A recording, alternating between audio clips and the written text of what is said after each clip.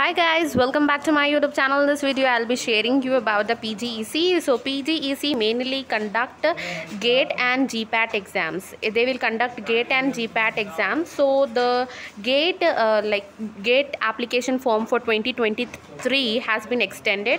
As everyone know that it was started from 30 August. Now it was extended up to the 7th of September. So you can apply for GATE and GPAT exam till 7th September. Application form is open, and the date of exam date also has been announced from February 4. The GATE and GPAT exams are going to be start. Everyone knows that. So thanks for watching. Please don't get confused between PGECET and PGEC. Thanks for watching. If you are new on my channel, please subscribe my channel, hit the bell icon so that you will receive all the notification on time.